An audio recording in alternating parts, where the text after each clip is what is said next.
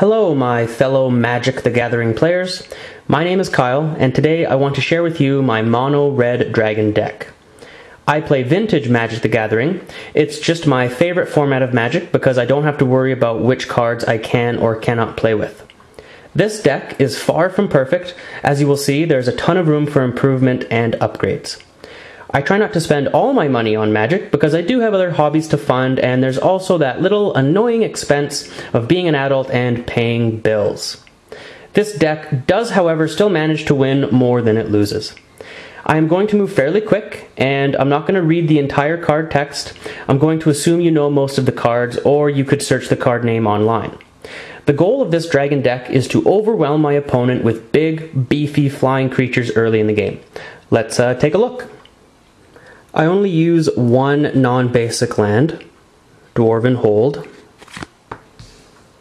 25, I believe, mountains for my basic land,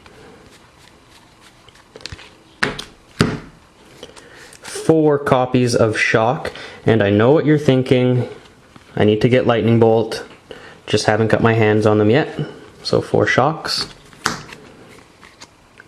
2 Crucible of Fire, can't have a dragon deck without that,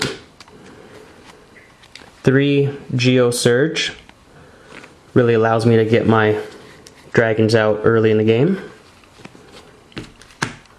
1 Outpost Siege and 1 Dragon Tempest, good little supporting cards, 1 Crater's Claws, and 1 Cartouche of Zeal. And that does it for my non-creatures. Alright, supporting cast, 2 Dragon Lord Servants, 2 Dragon Eggs, 3 Dragon Hatchling,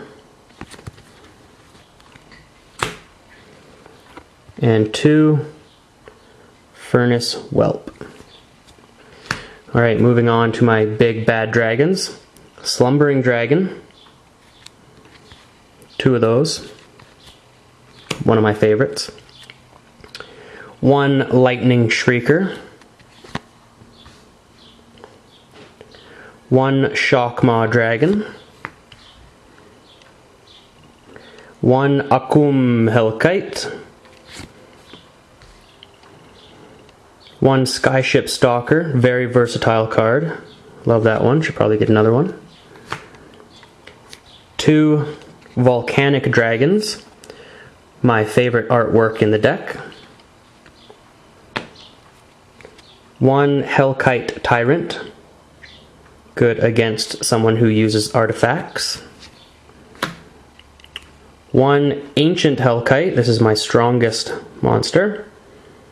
And then last but not least, 2 Shivon Dragons, another card that you need to have if you're doing a dragon deck.